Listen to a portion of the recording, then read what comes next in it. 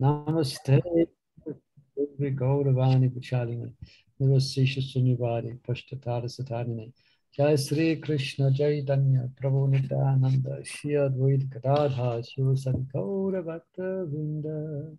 Hare Krishna Krishna Krishna Hare Hare. Hare Ram Ram Ram Hare Hare. Okay, we are gradually, slowly but surely, we're going through all these questions. I think there's 140 of them.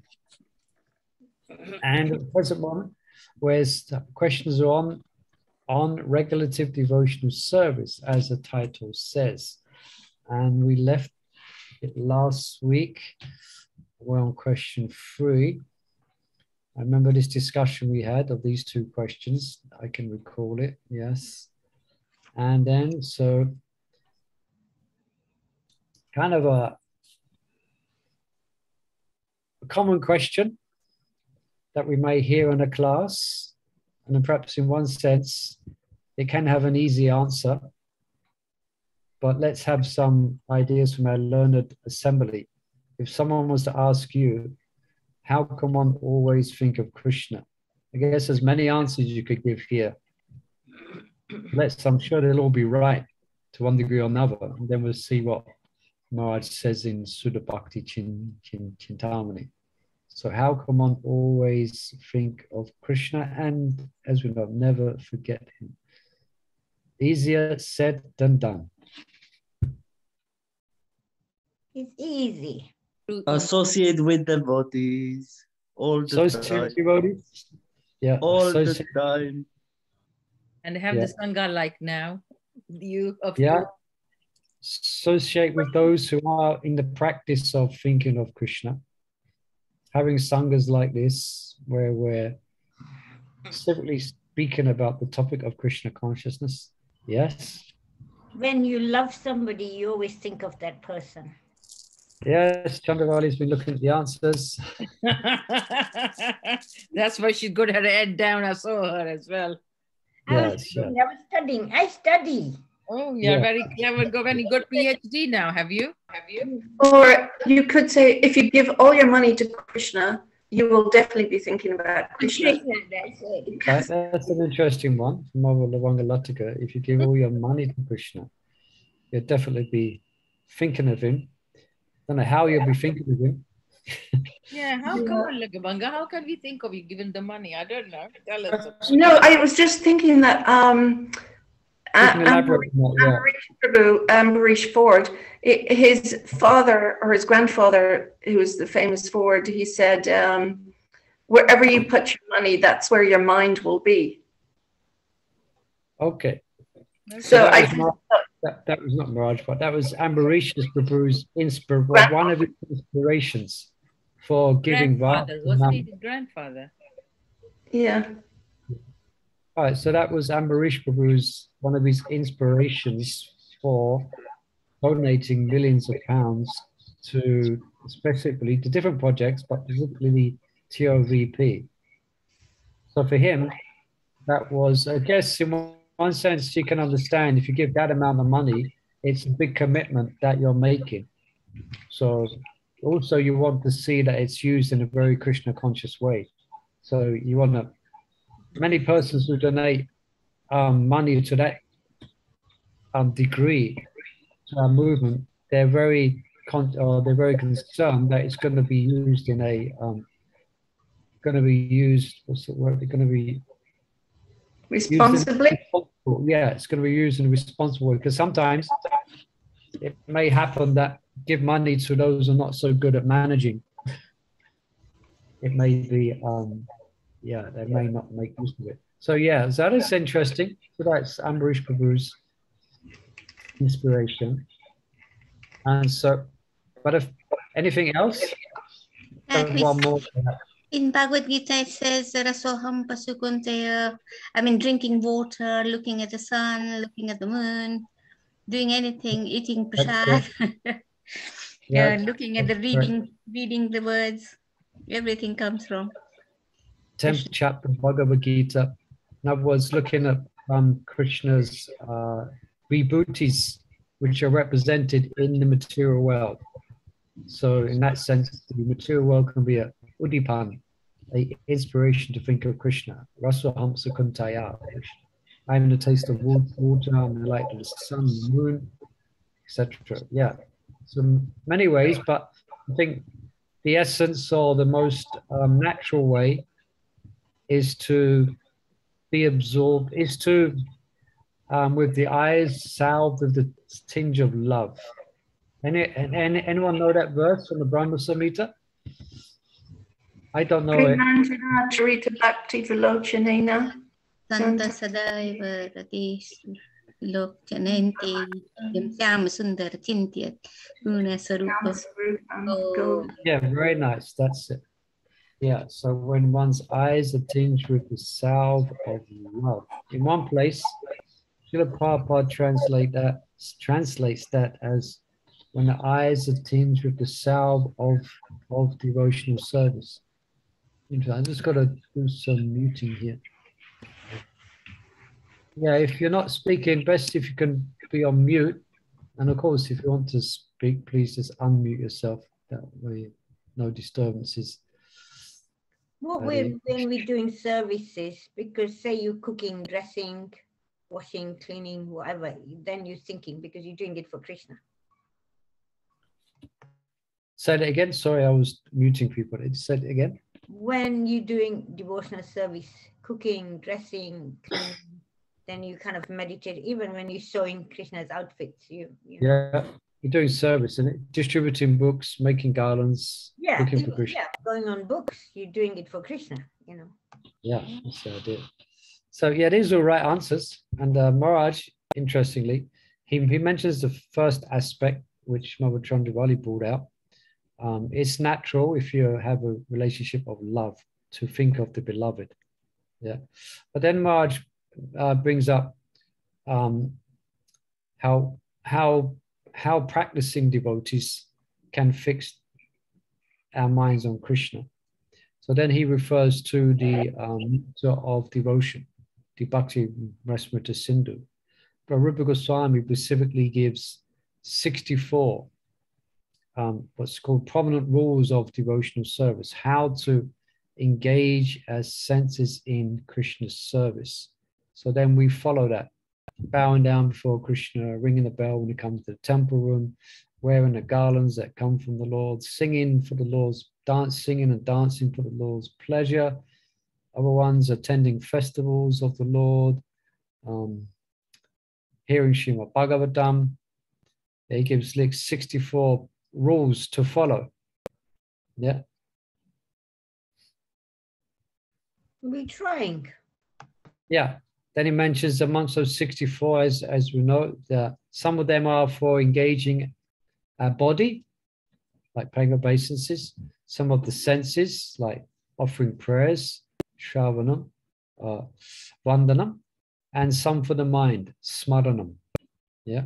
So that's how a regulative devotee can help to remember, can actually remember Krishna by following these different activities that's given in the nectar devotion. Therefore, we have a morning program, and you may have your own worship at home, yeah, where you're worshiping your deity, etc.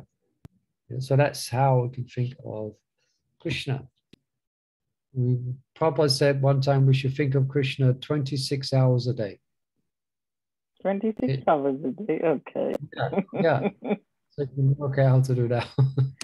But Murli Prabhu, even like when you're at home, you're listening to the chanting, you're listening to the class while you're working at home, doing your housework. So that is as well, isn't it? So, you know, focusing, trying to focus ourselves to his lotus feet. The house belongs to Krishna. If we have the Lord at home, then the house belongs to him. So sometimes when I try and think of that when I clean this ashram here that I'm in, when I'm cleaning, I try to think, yes, it is not my ashram. It's not mine. It actually belongs to Krishna.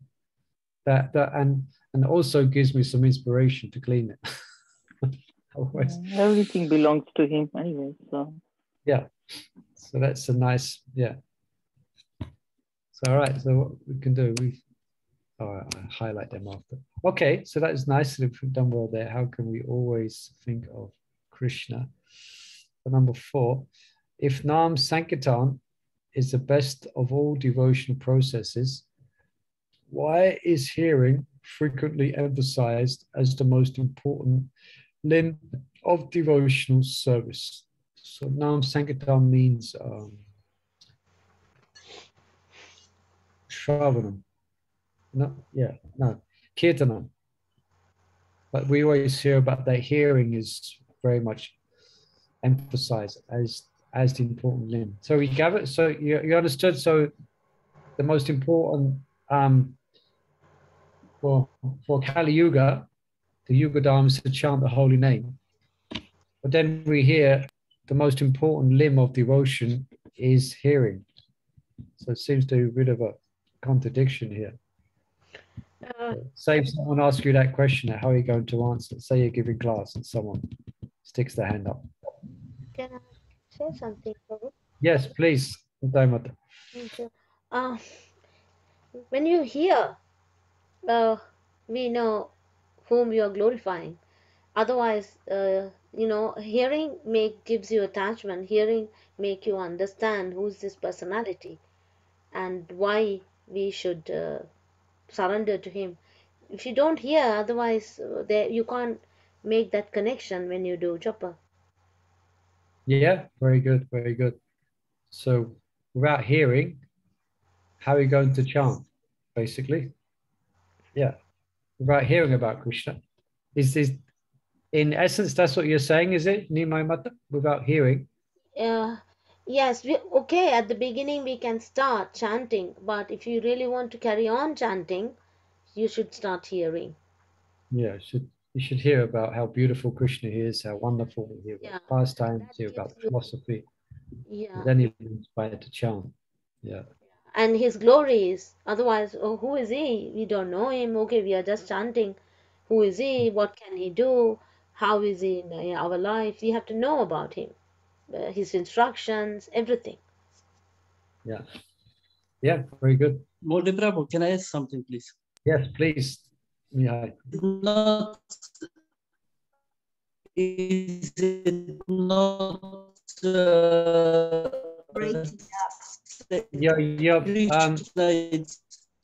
unfortunately, your voice has gone through a tube. Is it better now? You switch off your video, you would feel better then. Is it better now? Yeah, better? Now we can hear you. Okay. So, if the holy name is non-different than Krishna, then the Srimad Bhagavatam is non-different than Krishna. When we read Srimad Bhagavatam, it's like we are chanting the holy name in a way or another because it's not different than Krishna. Then the hearing is not really, because it's the question it is why it's so important Sankirtan, to hear Shradana. Then hearing is not different than chanting. Yeah, it's right. Because we read the Srimad Bhagavatam, which goes directly to the heart, which is exactly like we are chanting the holy name. So it's the same but different. It's like a paradox, but it's the same, no?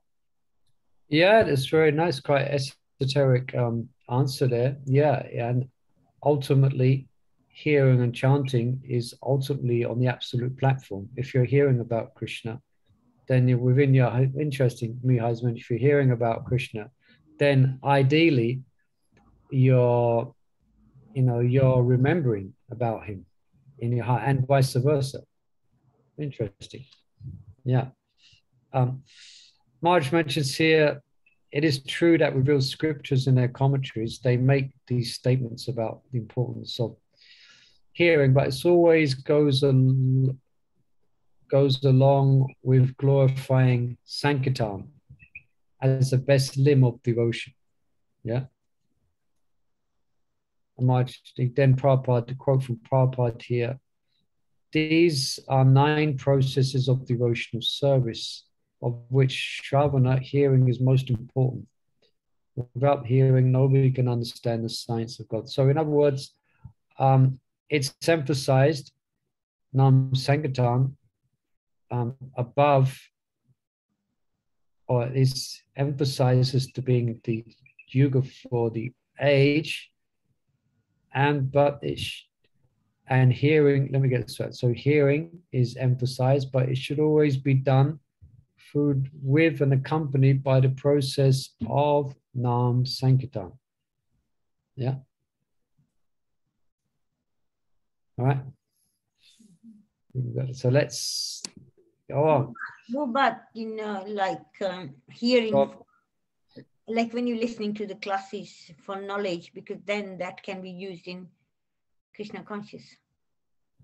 Yeah, that's it. Hearing We're for- hearing for, yeah, we're hearing for, Yeah. we have a purpose in hearing to purify our heart and also to share. Yeah. What Yeah, even if only Prabhu, you drive and you hear all the kirtan and classes as well. So that yeah, a counts lot as of well. you drive to and from the temples. That's a good tip. Yeah. Yeah. It's really nice driving in the morning, and then It's beautiful, isn't it? Yeah. in the morning, it's really lovely. Nobody's around, and you get singing All away. clear to drive. Yeah, it's really nice. Yeah.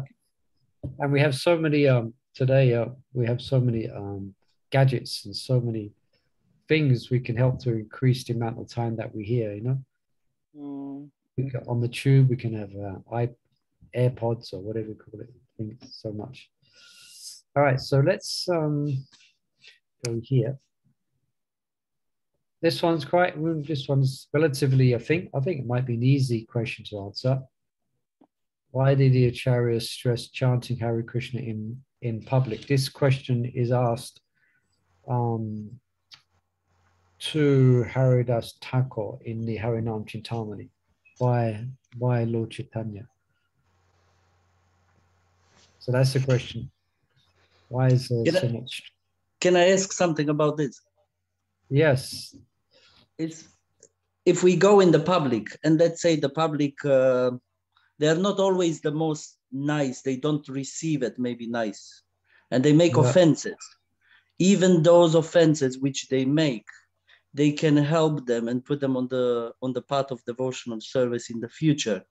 Because they made the offense towards you, and the Vaishnava have been so merciful, they will grant them in a way entry, and they will purify themselves too because of that. Well, it depends on what you mean specifically by an offense. I mean, if they corporally or if they physically attack devotees, then the nature of that offense will nullify any chances they've got of actually making any advance. I don't mean aggressive. I mean look at these people who. Yeah, so that's not offensive. That's called nama-bas. They're not what's that first Sanketyam Parihasyam Stova Helam Eva Vikunda Nama Kahano Asheshak Nam Vidam Vidu. So this is a verse that comes up in the 6th canto of Srimad Bhagavatam in regards to Ajamil, who chanted at the stage of Nama-bas. We have 3 stages: Nama-parat, Nama-bas, and Sudanam. So mainly people who ridicule us on the street or imitate the chanting, that's not offensive. They're just, that's called nama-bas. They're just innocently imitating devotees. So that will give them as we read in the Harinam Chintamani, that would actually give them liberation. That's a credit. Yeah. So there you have to make a distinction between offensive and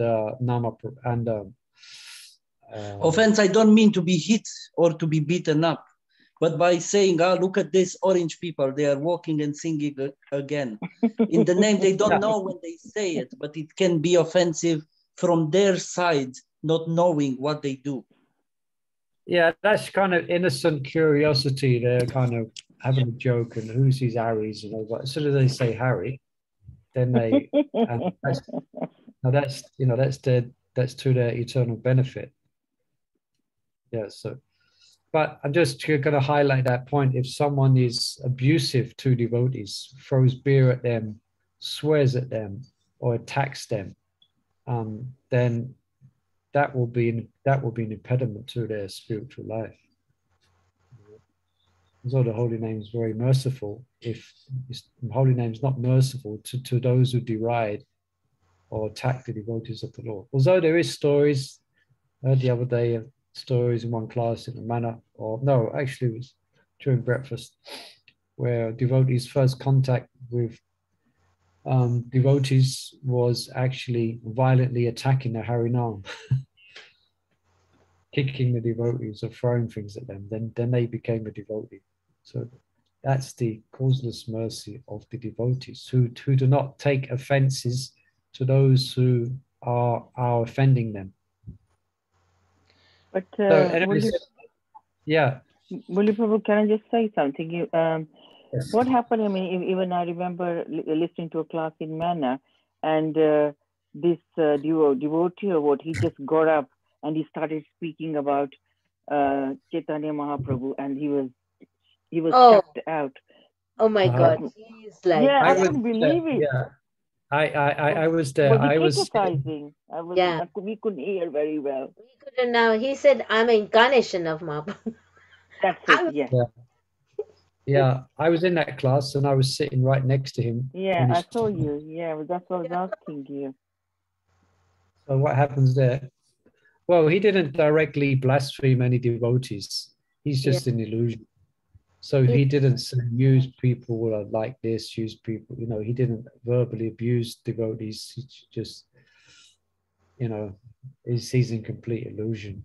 Yeah, that was a shame because I was watching him and he was walking from Watford every day and coming in for Mangalati. And he seemed I was watching him with interest. I often do when new devotees, I see them and I see how they're appreciating. And he was very good, chanting japa and listening nicely in classes, even asking some interesting questions. But actually, unbeknown to me, there was some issues that happened previously and yet to be spoken to. So, and yeah, so that went live before my Gopava Premanava had the sense to unplug him from the microphone. Yeah, I saw him getting up. Yeah, that's yeah, but there you go. But there's, I mean, what he said or what he was saying, he was indicating that he is God. And actually, that might have been that probably could have been offensive because he was saying it in front of the deities. Although he was saying he's the next incarnation of Lord Chaitanya. That's it. Yeah, I remember. I heard him saying that. Anyway, that is all of our disease. We actually think we're God, subtle or gross, but he's. Anyway, so yeah, that might have been on the border where one is propounding to be the supreme. God. So, in front of the deities, but ultimately that's up for Krishna to judge accordingly. You know, we cannot fully understand what's going on within this person's heart. I think he will come back, isn't it, Prabhu? Because he was doing good japa, and then once he was trying to recite the class, also the verse, he was really asking good questions continuously. Anyway, he won't be coming back soon because he's not allowed to come back. At least for some time, he has to stay away. Prabhu, another thing I was thinking to say something for number 5. I thought. Yeah, let's try and answer 5. We haven't answered it yet. It's a blessing in disguise. That's why. We don't know. That's one word I can say. Let's get more specific. There is more of a well-known answer to this one. Prabhu, it's to benefit the public, really. Yeah, this is it. Anupama has it. And when we chant japa, we just benefiting ourselves. But when we do Harinam, we're benefiting many people. When we go on the street, for example, and we chant out aloud, everyone's hearing the holy name. So that's why it's encouraged by our acaryas. Yeah, our acaryas. There's some Sampradayas or Vaishnava or some, I don't know if they're completely Vaishnava, but some people in India say You shouldn't chant the holy name out loud. It should be done personally in japa only. But we don't agree with that. Yeah, so that's it. Yeah, so you just benefit more people. So that's why the acaryas emphasize it. So number 6, why do misconceptions and improper practices exist in a perfect process? Well, this could probably generate some discussion. I think. You find the question? Yeah, I was going to say because the people practicing it are not perfect. Yeah. I mean, the process is perfect, coming down through like parampara, but as you know, practicing, we're not perfect. Yeah, so we will have misconceptions and proper practices. Yeah, we are under the modes of nature, and we are practicing the perfect process to become perfect. Not that we are perfect and practicing. Yeah, we are in the shower trying to become clean. Yeah. So we get into the shower in the impure state. Yeah. Like an elephant. What do you mean, No, Miha? no. Like an elephant. No. We are going in the water, we wash ourselves, but then we still go in Maya and then we get dirty. Good one. Kunja Shotavat, that example is given in the Bhagavatam. Kunja Shotavat. Did I hear someone else there? Chandravali, did you say something? Or? I was thinking, I get lots of sometimes questions like, but why did he do this? He did this, he did that, whatever. And I always use this example that the process is perfect, but because we are not perfect, so then we see we have 4 defects. So we then see things in a different way. Yeah. So, well, haven't you seen that in our life? Like before you would see something, you see something, and then as you progress slowly, little bit, you see the same thing in a different light, or understand it in a different light, or work in a different way. Yeah. Isn't that right? Yeah. Maj mentions that actually it's a natural consequence of trying to practice a pure science. As Lavanga mentioned, we are imperfect, so we're coming from an imperfect place. So we're trying to practice a perfect process. So there's going to be some friction. If you put something impure next to something pure, it's only natural. There's going to be some effervescence. There's going to be some, there's going to be some friction. So it's not natural. It doesn't indicate that the process is wrong. It actually indicates that the process is right and it's working because it's bringing these things up and people are getting. To get purified, you have to, different levels of purification, but perhaps, but one level is that to get purified, the impure things have to come out onto the surface of the heart and the mind, and they may escape into what you say and what you do. Yes, Shauda, mother. Yeah, I just thinking, is it because of our false ego that our mind doesn't allow us to accept the perfect process easily? Because unless we tame our wild mind, it will be difficult to accept the perfect process. Yeah, that's the transient false ego, as we've been reading in Sankarbhaka Modi. That, in one sense, that sums up everything about our conditioning. And false ego is the biggest. It's the biggest part, or it's the biggest thing that the material worlds are covered by. False ego. Yeah, so that's correct. Yeah, false ego. Samaj mentions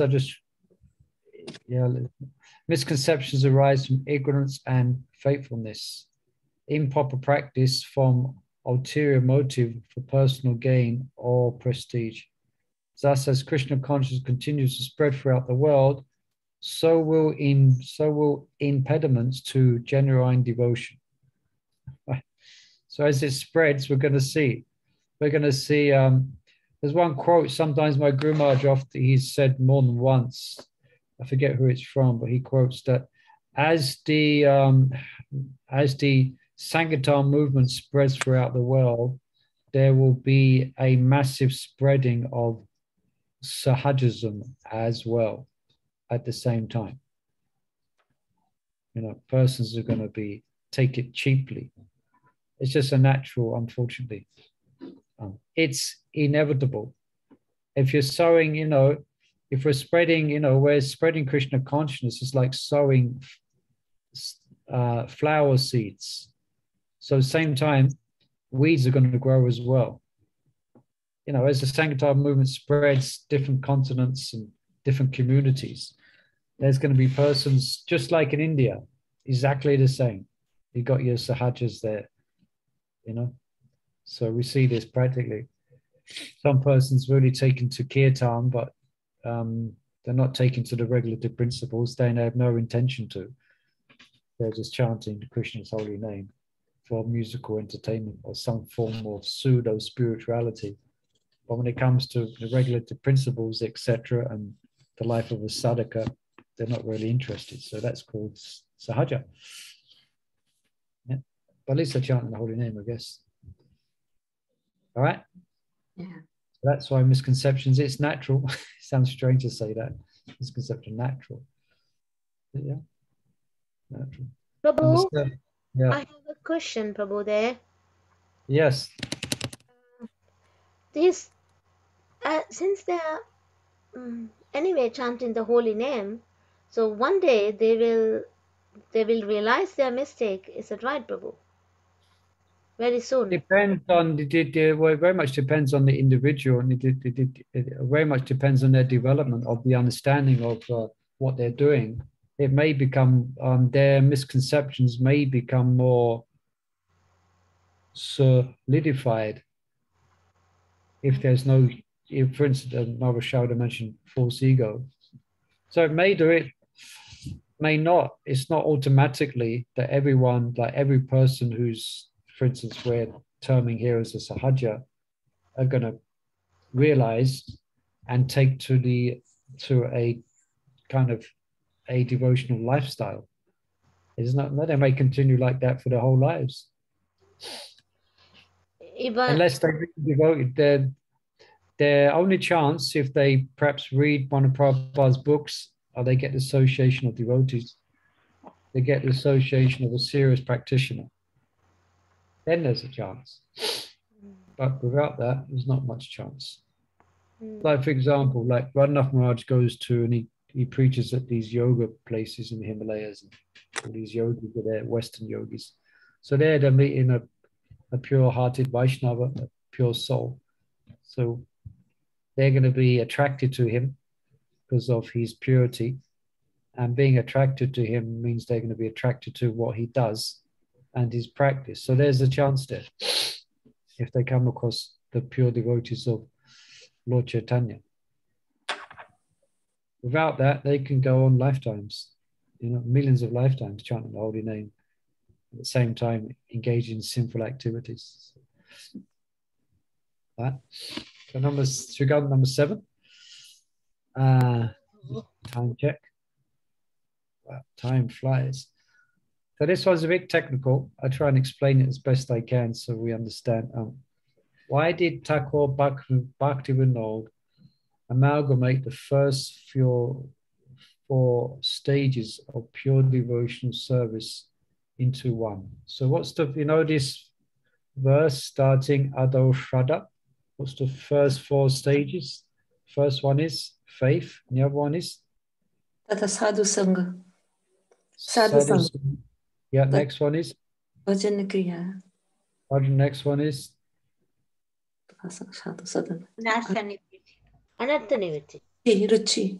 Anartha-nivritti, is that right? Yeah, Anartha-nivritti. No, 4th one is Anartha-nivritti. Yeah, 4th one is Anartha-nivritti. So he amalgamated these 4 in his explanation of the stages of devotion. He does not speak of them separately. He speaks of them. So he amalgamated them into one. So why did he do that? We have to go back to mid-19th century India, which is when Bhaktivinoda Thakur was preaching. Prabhu, I was thinking to say. Oh, sorry, somebody else is speaking. I was just thinking to like get people's desires. I don't know, something like that. Yeah, I think that's wrong direction. It's a bit of a difficult one to get. Is that because people were different in that age? Yes, Miha is going in the right direction. Yeah. People were in a different age and they were acting naturally. It was natural to follow let's say, all those regular principles and everything. Yeah, this is going in the right direction. Mabula Bangalatsaka, you was going to say something similar? I was just going to say, because he was trying to clean up the image of like bhakti because it had gotten a bad reputation.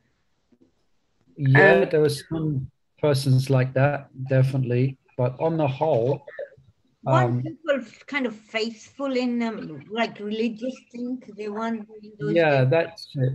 So they as more like Ramayana and things like that, they would be listening. I was thinking, Prabhu, these 4 stages are really connected those days, but because until Anattanivritti, it's and then only the actual real pure devotion will come after cleaning up.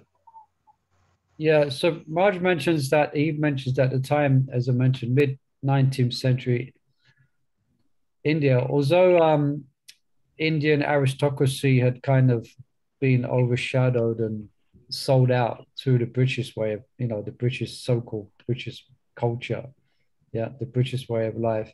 Still, the Vedic culture was quite strong actually, compared definitely to what it is now.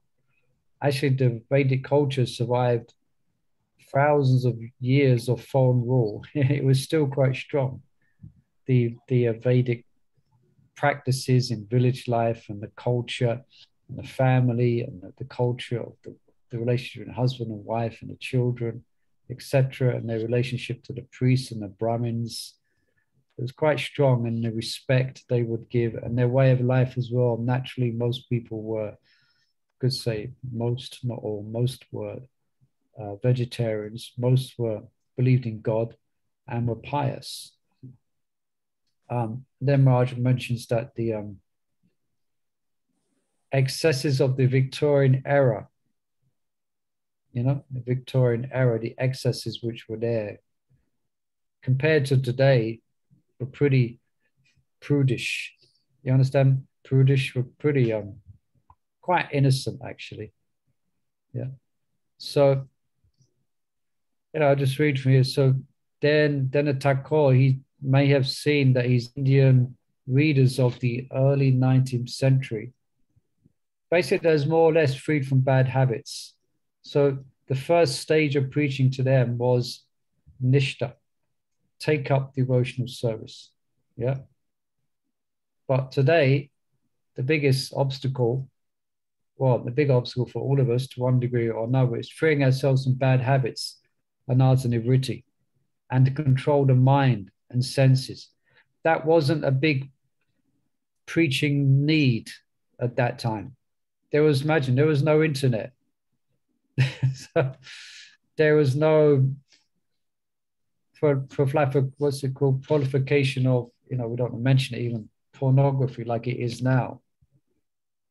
Compared to then, there was relatively, to one degree or another, it's quite a pious life. But now it's a lot different. Yeah. So, devotees experience trying to control the mind and senses, like trying to climb Mount Everest. It's a big endeavor. So therefore, although Bhaktivinoda Thakur didn't specifically mention it, Prabhupada did. And it's there anyway, it's there, and Rupa Goswami did. And so Prabhupada picked up on that, and he didn't go along with Bhaktivinoda Thakur's merging those four into one. He actually, no, it is a stage which we have to control our mind and senses. It's a massive issue for those who want to take up Krishna consciousness, where previously it wasn't. In the early 19th century, it was relatively easier. One's mind and senses generally moved within the realms of piety, not to the level of degradation today's youths are exposed to. We don't know. It's Can I say something, Murli Prabhu? You can, yeah. Please. Is that because in the past everyone was, let's say, working on the higher selves? Because now in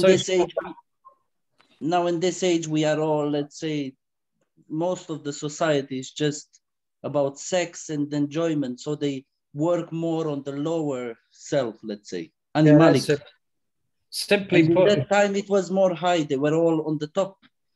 Even the non-pious, they were pious. And now even the pious are very struggling because they've been deteriorated by generation and generations, which they come from down to go back up.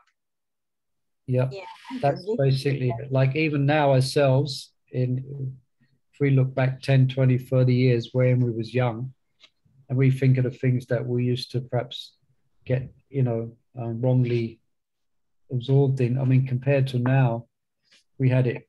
I mean, now I'm not going to open up. This is a big discussion, but and now the youth, we had fashions when we was young. We used to dress in certain clothes and certain fashions, but the fashion now amongst a lot of young people is to have your sex changed. So it's got to that incredibly degraded. So therefore, Bhaktivinoda Thakur wasn't preaching to, I was asked a question the other day at the Bhaktivinoda Samana. They had 16 young men who were monks for 7 days, 7-day monk thing. It's good, 16 young men, yeah. And I was doing questions and answers one day with them, and of course the issue of gender came up. So you have to be careful how you answer these questions. The question was, if a woman has a sex change, she becomes a man, can she live in a brahmachari ashram? So anyway, I'm not going to open up that discussion. Yeah, even Murli Prabhu, even there's this guy from Soho Street as well. Sorry? I don't, there's one guy, I think he's tall, I don't know. He dresses up. I see him few times. I don't know anyway, or what. Yeah, so without going down that path too much. So this is why Bhaktivinoda Thakur amalgamated the first 4 stages, but Prabhupada didn't. Yeah, we have to control our mind and senses. And it's an issue. All right, that goes from regulative devotion. Time check, 6:50. Great, 10 minutes left. So now we move on to questions regarding spontaneous devotion. Okay. Which, isn't it? We speak, Maharaj puts a lot of, he writes about this quite a lot, isn't it? Spontaneous devotion. So here's a question then on this subject. Why are so few devotees initially qualified for spontaneous devotion?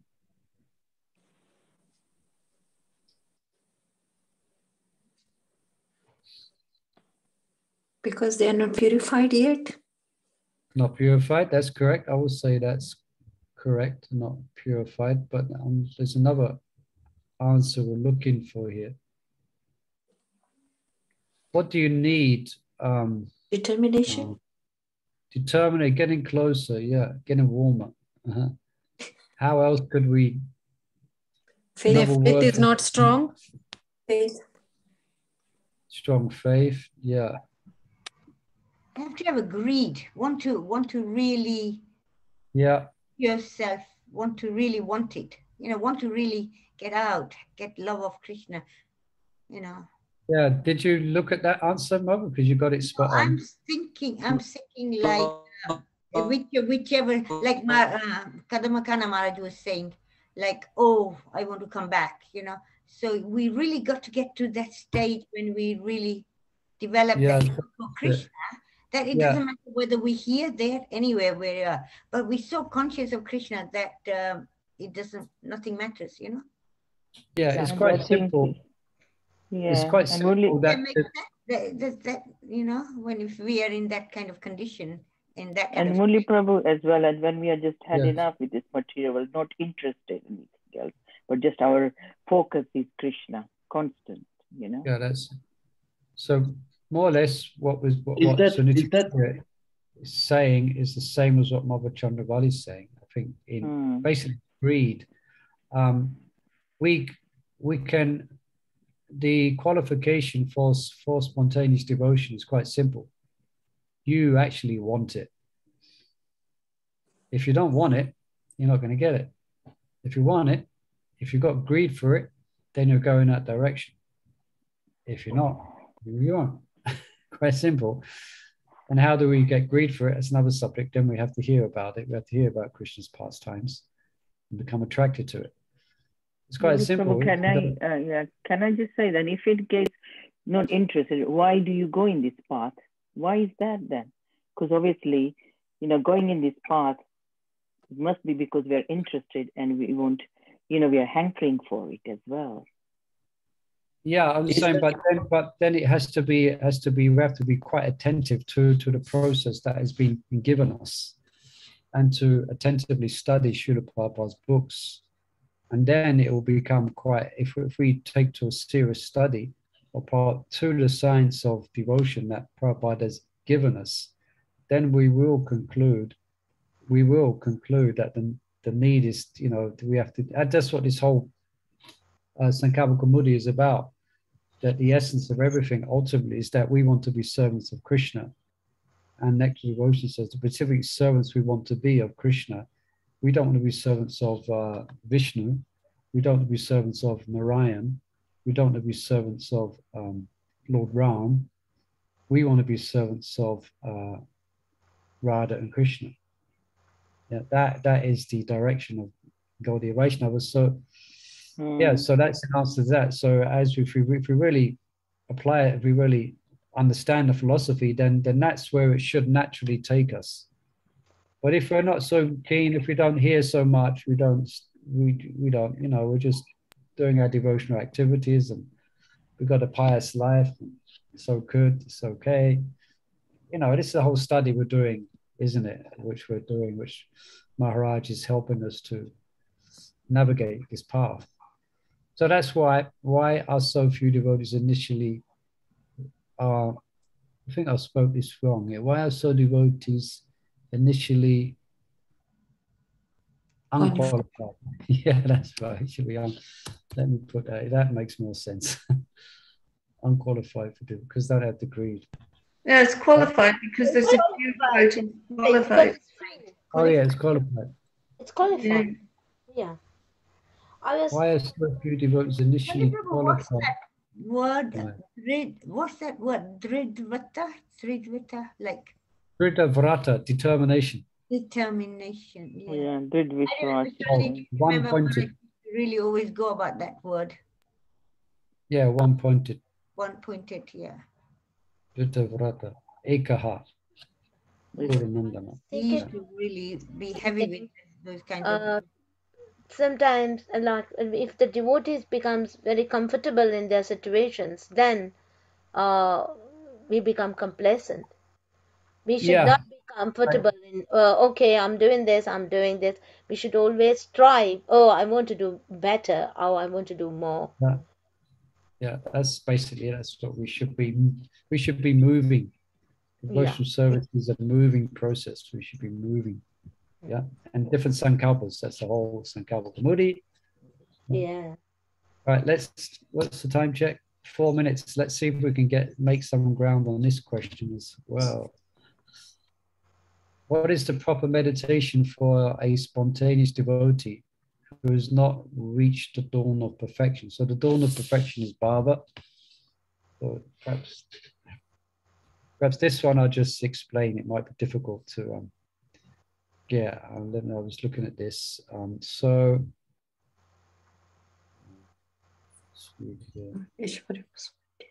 yeah. Meditating on lotus feet of the Lord.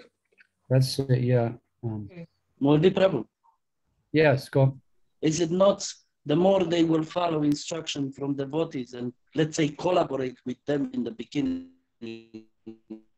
Yeah, going in another direction here. Let me just read here, be more clear. So the bona fide meditation, your voice has gone down the tube again. You can't hear. The bona fide meditation is to remember the activities of the Vraja-vasis. So that's the that's the meditation to who one has become attracted. So this is Raghuna's son, yeah. And then I said, for instance, if those ones which attracted to the acaryas may meditate upon Sridham and his features, how he jokes and plays with Krishna, etc. And devotees attracted to serve as Rupa Manjari, the Siddha Rupa of Rupa Goswami. They meditate. So you meditate.